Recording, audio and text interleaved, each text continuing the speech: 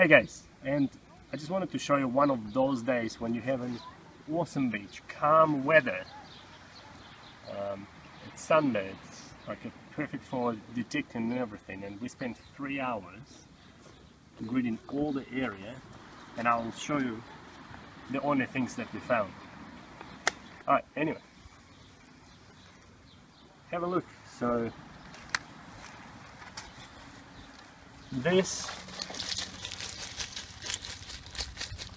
is all the junk targets. Piles and piles of beer tops, pool taps, some other shit.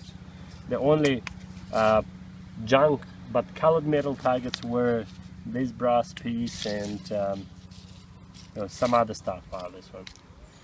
And from keeper targets, the only 3 targets for me are only 3 coins.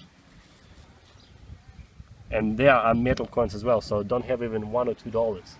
So this is an example of what some days will be. So it's not like I go every day and find gold. There are sometimes days like this where you spend hours, sometimes up to 5 hours, and all you find is a couple of coins and lots of junk.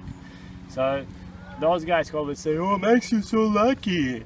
No, it's persistence. It's a lot of time. It's a lot of time.